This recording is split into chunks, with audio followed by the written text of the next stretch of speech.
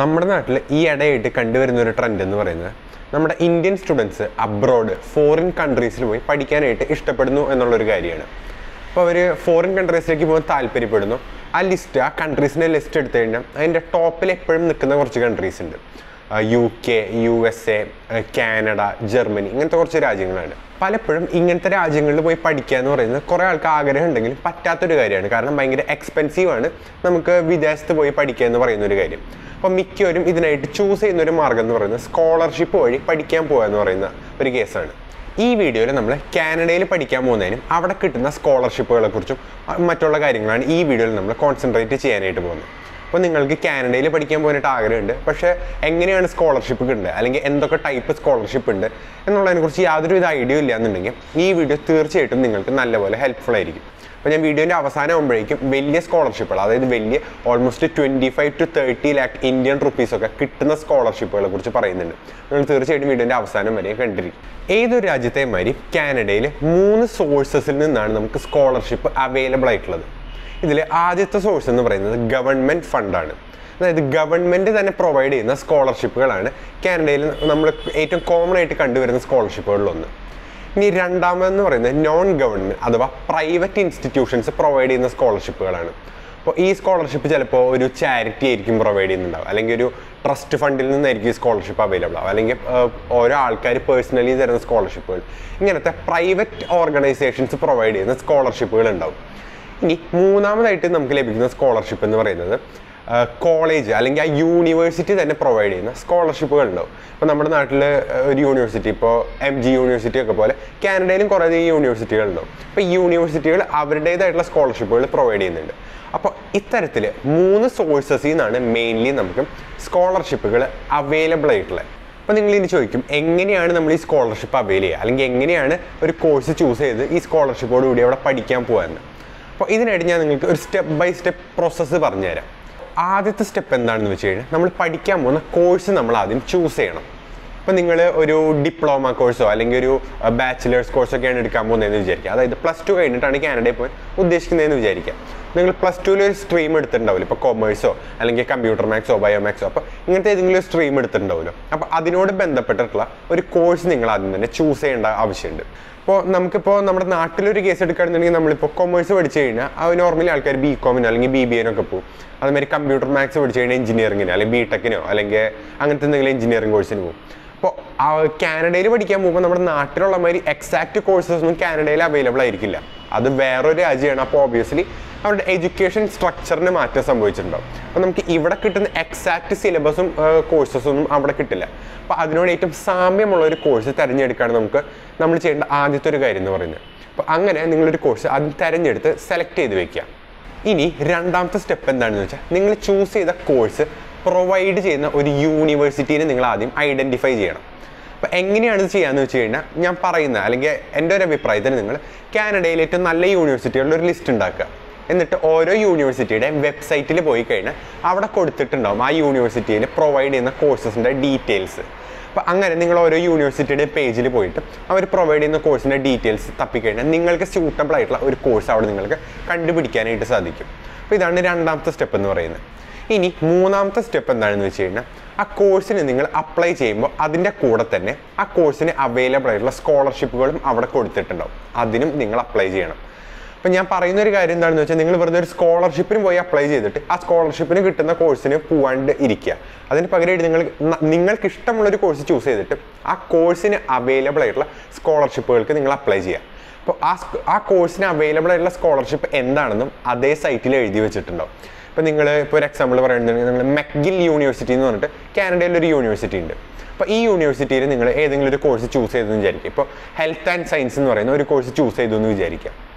അപ്പോൾ ആ മെഗിൽ യൂണിവേഴ്സിറ്റിയുടെ സൈറ്റിൽ കൊടുത്തിട്ടുണ്ടാവും ഈ ഹെൽത്ത് ആൻഡ് സയൻസ് എന്ന് പറയുന്ന കോഴ്സിൻ്റെ കൂടെ അവൈലബിൾ ആയിട്ടുള്ള സ്കോളർഷിപ്പുകൾ എന്താണെന്ന്. അപ്പോൾ ഈ സ്കോളർഷിപ്പ് കനേഡിയൻ സിറ്റിസൺസിനും ഉണ്ടാവും, അതുമാതിരി തന്നെ ഇൻ്റർനാഷണൽ സ്റ്റുഡൻസിനും ഉണ്ടാവും. അതായത് നമ്മുടെ മാതിരത്തെ ഇന്ത്യയിൽ നിന്ന് വരുന്ന അല്ലെങ്കിൽ മറ്റ് രാജ്യങ്ങളിൽ നിന്ന് വരുന്ന ഇൻ്റർനാഷണൽ സ്റ്റുഡൻസിനുള്ള സ്കോളർഷിപ്പുകളെ കുറിച്ച് അവിടെ കൊടുത്തിട്ടുണ്ടാവും. അപ്പോൾ നിങ്ങൾ ഇൻ്റർനാഷണൽ സ്റ്റുഡൻസിന് അവൈലബിൾ ആയിട്ടുള്ള സ്കോളർഷിപ്പുകൾ നോക്കുക. അപ്പോൾ പല സ്കോളർഷിപ്പുകൾ ഒരേ കോഴ്സിന് തന്നെ അവൈലബിൾ ആയിട്ടുണ്ടാവും. ചിലപ്പോൾ 3 or 4 സ്കോളർഷിപ്പൊക്കെ ഒരു കോഴ്സിന് തന്നെ അവൈലബിൾ ആയിട്ടുണ്ടാവും. അപ്പോൾ ഓരോ സ്കോളർഷിപ്പിനും എലിജിബിലിറ്റി ക്രൈറ്റീരിയാസിന് വ്യത്യാസം വരാറുണ്ട്. ഇപ്പോൾ ചില സ്കോളർഷിപ്പുകൾക്ക് ഇത്ര CGPA വേണമെന്ന് പറയും, ചില സ്കോളർഷിപ്പുകൾ ഇന്ന കാര്യങ്ങളിൽ പങ്കെടുത്തിട്ടുള്ള ആൾക്കാർക്കായിരിക്കും ഈ സ്കോളർഷിപ്പുകൾ കിട്ടുക എന്നുള്ള എലിജിബിലിറ്റി ക്രൈറ്റീരിയാസ് ഓരോ സ്കോളർഷിപ്പിനും ഉണ്ടാവും. അപ്പോൾ സ്കോളർഷിപ്പ് നന്നാവും തോറും അല്ലെങ്കിൽ എലിജിബിലിറ്റി ക്രൈറ്റീരിയാസ് കൂടുന്തോറും ഈ സ്കോളർഷിപ്പിൽ നിന്ന് നമുക്ക് കിട്ടുന്ന എമൗണ്ട് കൂടും. നോർമലി പറയുകയാണെന്നുണ്ടെങ്കിൽ ഒരു ഡിപ്ലോമ അല്ലെങ്കിൽ ഒരു ബാച്ചിലേഴ്സ് കോഴ്സൊക്കെയാണ് നിങ്ങൾ എടുക്കുന്നതെന്നുണ്ടെങ്കിൽ ഈ സ്കോളർഷിപ്പിൻ്റെ എമൗണ്ട് നോർമലി ചെറുതായിരിക്കും. ഒരു നോർമൽ കേസിൽ ഒരു $2,000 to $6,000 ഇടയിലൊക്കെ ആയിരിക്കും സ്കോളർഷിപ്പ് എമൗണ്ട് വരിക. അതേസമയം നിങ്ങൾ ഒരു PhD ലെവൽ അല്ലെങ്കിൽ ഒരു മാസ്റ്റേഴ്സ് ലെവൽ കോഴ്സിനൊക്കെയാണ് പോകുന്നതെന്നുണ്ടെങ്കിൽ സ്കോളർഷിപ്പിൻ്റെ എമൗണ്ട് കൂടും. ഒരു $20,000 അല്ലെങ്കിൽ $30,000 കനേഡിയൻ ഡോളേഴ്സൊക്കെ ആയിട്ട് സ്കോളർഷിപ്പിൻ്റെ എമൗണ്ട് കൂടാനായിട്ടും സാധ്യതകളുണ്ട്. അപ്പോൾ നിങ്ങൾ പഠിക്കുന്ന കോഴ്സിൻ്റെ വലിപ്പം അനുസരിച്ചും അതേമാതിരി തന്നെ നിങ്ങൾ എടുക്കുന്ന സ്കോളർഷിപ്പിൻ്റെ ആ ഒരു ഇമ്പോർട്ടൻസ് അല്ലെങ്കിൽ എലിജിബിലിറ്റി ക്രൈറ്റീരിയാസ് കൂടുന്നതിനനുസരിച്ചും സ്കോളർഷിപ്പിൻ്റെ എമൗണ്ടുകളിലും വ്യത്യാസം വരാനായിട്ട് സാധ്യതകളുണ്ട്. നമ്മൾ കാനഡയിൽ പഠിക്കാൻ പോകുമ്പോൾ ഓബ്വിയസ്ലി നമ്മൾ ഡിഫറെൻറ്റ് ലെവൽസ് ഓഫ് എഡ്യൂക്കേഷൻ ആയിരിക്കും നമ്മൾ പോകുന്നുണ്ടാവുക. ചിലപ്പോൾ +2 കഴിഞ്ഞ ഒരു ഡിപ്ലോമ കോഴ്സിനോ അല്ലെങ്കിൽ ബാച്ചിലേഴ്സ് കോഴ്സിനൊക്കെ ആയിരിക്കും പോകുന്നുണ്ടാവുക. അല്ലെങ്കിൽ ബാച്ചിലേഴ്സ് ഡിഗ്രി ഒക്കെ കഴിഞ്ഞിട്ട് നമ്മൾ ഒരു പോസ്റ്റ് ഗ്രാജുവേഷനോ അഥവാ അതും കഴിഞ്ഞിട്ടാണെന്നുണ്ടെങ്കിൽ നമ്മൾ ചിലപ്പോൾ ഒരു ഡോക്ടർ ലെവൽ PhD കോഴ്സുകൾക്കൊക്കെ ആയിരിക്കും നമ്മൾ പോകുന്നുണ്ടാവുക. അപ്പോൾ ഇങ്ങനെ ഓരോ കോഴ്സുകൾക്കും ഡിഫറെൻറ്റ് ടൈപ്സ് ഓഫ് സ്കോളർഷിപ്പുകൾ അവൈലബിൾ ആയിട്ടുണ്ട്. അപ്പോൾ ഞാൻ കുറച്ച് എക്സാമ്പിളുകൾ പറഞ്ഞുതരാം. ഇപ്പോൾ നിങ്ങളൊരു diploma കോഴ്സിനാണ് പോകുന്നതെന്നുണ്ടെങ്കിൽ Durham college scholarship, സെനക്ക college scholarship, Humber college scholarship എന്നൊക്കെ പറഞ്ഞിട്ട് ഡിഫറെൻറ്റ് സ്കോളർഷിപ്പുകൾ അവൈലബിൾ ആയിട്ടുണ്ട്. അപ്പോൾ ഈ പറഞ്ഞതൊക്കെ ഞാൻ പറഞ്ഞത് യൂണിവേഴ്സിറ്റികൾ അല്ലെങ്കിൽ കോളേജസ് പ്രൊവൈഡ് ചെയ്യുന്ന ഡിപ്ലോമ കോഴ്സസിനുള്ള സ്കോളർഷിപ്പുകളാണ്. ഇനിയിപ്പോൾ നിങ്ങളൊരു അണ്ടർ ഗ്രാജുവേറ്റ് കോഴ്സിനാണ് പോകുന്നതെന്നുണ്ടെങ്കിൽ അവിടെ അവൈലബിൾ ആയിട്ടുള്ള കുറച്ച് സ്കോളർഷിപ്പ് പറയുന്നുണ്ടെങ്കിൽ precedence international scholarship of excellence, UBC scholarship, Carlton university scholarship. അപ്പോൾ ഇങ്ങനത്തെ സ്കോളർഷിപ്പുകളും ഒരു അണ്ടർ ഗ്രാജുവേറ്റ് കോഴ്സിന് അവൈലബിൾ ആണ്. ഇനിയും കുറേ അധികം ഉണ്ട്. ഞാൻ ജസ്റ്റ് ഒരു എക്സാമ്പിളായിട്ട് 2-3 പറയാണ്. പിന്നെ പോസ്റ്റ് ഗ്രാജുവേറ്റ് എടുക്കുകയാണെന്നുണ്ടെങ്കിൽ banding post doctoral fellowship, IDRC research reward, Ontario graduate scholarship എന്നൊക്കെ പറഞ്ഞിട്ട് ഉള്ള സ്കോളർഷിപ്പുകളും ഉണ്ട്. ഇനി നിങ്ങൾ PhD കോഴ്സിനാണ് പോകുന്നതെന്നുണ്ടെങ്കിൽ ഇവിടെയാണ് നമുക്ക് ഏറ്റവും കൂടുതൽ ബെനിഫിറ്റുകൾ നമുക്ക് അവൈലബിൾ ആയിട്ടുള്ളത്. PhD അല്ലെങ്കിൽ ഡോക്ടർ ലെവൽ കോഴ്സസിന് പോകുമ്പോൾ ഓൾമോസ്റ്റ് ഒരു 90% സ്റ്റുഡൻസിനും ഫുള്ളി ഫണ്ടഡ് സ്കോളർഷിപ്പുകളാണ് അവൈലബിൾ ആയിട്ടുണ്ടാവുക. അതായത് മിക്കവർക്കും ഒരു 90% കുട്ടികൾക്കും കംപ്ലീറ്റ്ലി ഫണ്ടഡ് സ്കോളർഷിപ്പുകൾ അവൈലബിൾ ആയിട്ടുണ്ടാവും. അതായത് എന്താണെന്ന് വെച്ച് കഴിഞ്ഞാൽ അവരുടെ എഡ്യൂക്കേഷനും അവരുടെ അക്കോമഡേഷൻ, ഫുഡ്, ട്രാവൽ എക്സ്പെൻസസ് ഇത് എല്ലാം ഈ സ്കോളർഷിപ്പിൽ കവേർഡ് ആയിരിക്കും. അപ്പോൾ ബേസിക്കലി പറയുന്നുണ്ടെങ്കിൽ ഇങ്ങനത്തെ ഒരു സ്കോളർഷിപ്പാണ് നമുക്ക് കിട്ടുന്നതെന്നുണ്ടെങ്കിൽ യാതൊരു വിധ ചിലവും നമ്മുടെ കയ്യിൽ നിന്ന് നമ്മൾ എടുക്കേണ്ട ആവശ്യമില്ല. കംപ്ലീറ്റ്ലി ഒരു മനുഷ്യൻ കാനഡയിൽ ജീവിച്ച് പഠിക്കാൻ വേണ്ടുന്ന എല്ലാ ചിലവുകളും നമുക്കിവിടെ ഈ ഒരു പോസ്റ്റ് ഡോക്ടറൽ സ്കോളർഷിപ്പുകൾ അല്ലെങ്കിൽ ഒരു PhD ലെവൽ കോഴ്സിന് മുമ്പ് അവൈലബിൾ ആയിട്ടുണ്ടാവും മിക്ക സ്കോളർഷിപ്പുകളിലും. അപ്പോൾ ഇതിൽ ഒരു വാനിയർ ഗ്രാജുവേറ്റ് സ്കോളർഷിപ്പ് എന്ന് പറഞ്ഞിട്ടൊരു സ്കോളർഷിപ്പ് ഉണ്ട്. ഇതാണ് കാനഡയിൽ തന്നെ one of the most famous scholarship. അപ്പോൾ ഈ സ്കോളർഷിപ്പിൽ നമുക്ക് കിട്ടുന്ന എമൗണ്ട് എന്ന് പറയുന്നത് ഓൾമോസ്റ്റ് 50,000 കനേഡിയൻ ഡോളറാണ്. അതായത് ഓൾമോസ്റ്റ് ഒരു 25 to 30 ലക്ഷം രൂപ നമുക്ക് ഓരോ വർഷവും നമുക്ക് സ്കോളർഷിപ്പ് എമൗണ്ട് ആയിട്ട് കിട്ടുന്നുണ്ട്.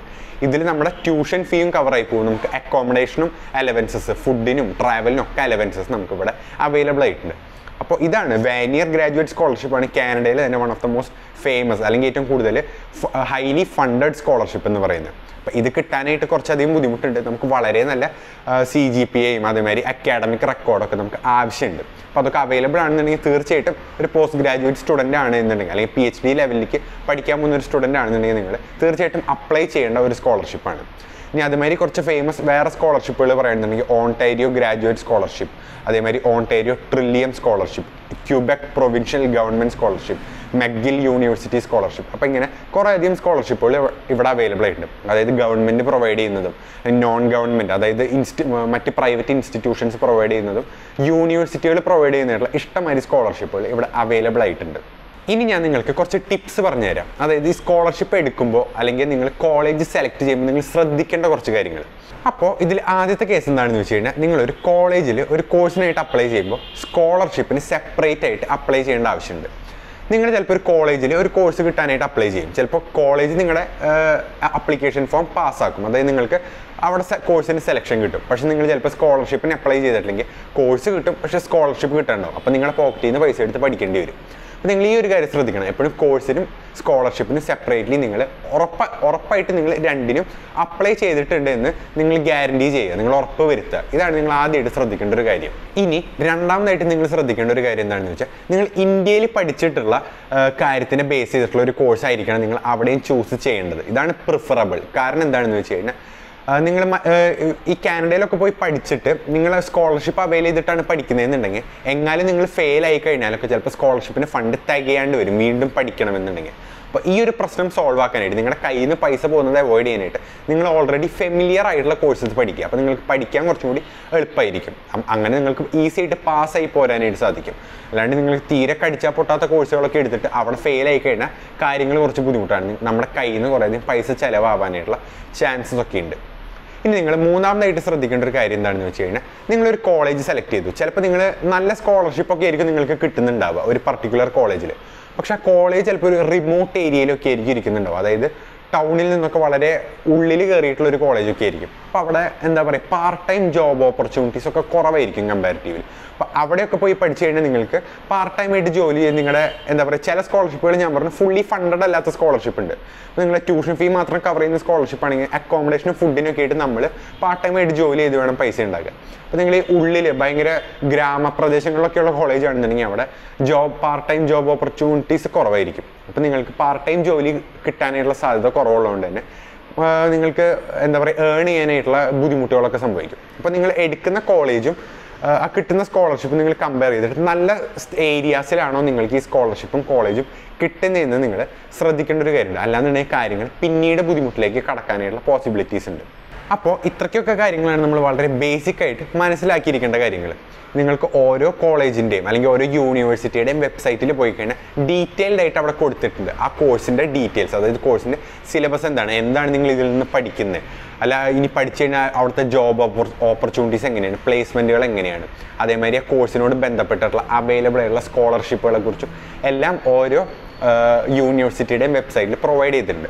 നിങ്ങൾ കൂടുതൽ ഇൻഡെപ്ത് ആയിട്ട് അറിയണമെന്നുണ്ടെങ്കിൽ നിങ്ങൾ തീർച്ചയായിട്ടും ആ യൂണിവേഴ്സിറ്റീനെ കോൺടാക്ട് ചെയ്യുക, അല്ലെങ്കിൽ അവരുടെ വെബ്സൈറ്റിൽ പോയി നോക്കുന്നതായിരിക്കും ഏറ്റവും ബെസ്റ്റ് ആയിട്ടുള്ള കാര്യം. ഇപ്പോൾ യൂണിവേഴ്സിറ്റീനെ കോൺടാക്ട് ചെയ്യാനൊക്കെ വളരെ സിമ്പിളാണ്. അവരുടെ ഇമെയിലും അല്ലെങ്കിൽ ഫോൺ നമ്പറൊക്കെ അവിടെ പ്രൊവൈഡ് ചെയ്തിട്ടുണ്ട്. അപ്പോൾ ഇത്രയ്ക്കൊക്കെ കാര്യങ്ങളാണ് നിങ്ങൾ ബേസിക്കലി അറിഞ്ഞിരിക്കേണ്ടത്. കൂടുതൽ എന്തെങ്കിലും ഡൗട്ട് ഉണ്ടെങ്കിൽ നിങ്ങൾ താഴെ കമൻറ്റ് സെക്ഷനിൽ ഇട്ടാലും അറിയുന്ന കാര്യമാണെന്നുണ്ടെങ്കിൽ ഞാൻ ക്ലിയർ ചെയ്ത് തരുന്നതായിരിക്കും. നിങ്ങൾക്ക് ഈ വീഡിയോ ഇഷ്ടപ്പെട്ടു, വീഡിയോ ഹെൽപ്ഫുള്ളായി എന്നാണ് ഞാൻ വിചാരിക്കുന്നത്. വീഡിയോ ഇഷ്ടപ്പെട്ടാൽ ലൈക്ക് ചെയ്യുക, ചാനൽ സബ്സ്ക്രൈബ് ചെയ്യുക. നമുക്ക് പുതിയൊരു വീഡിയോയിൽ കാണാം. അതുവരെ ഗുഡ് ബൈ.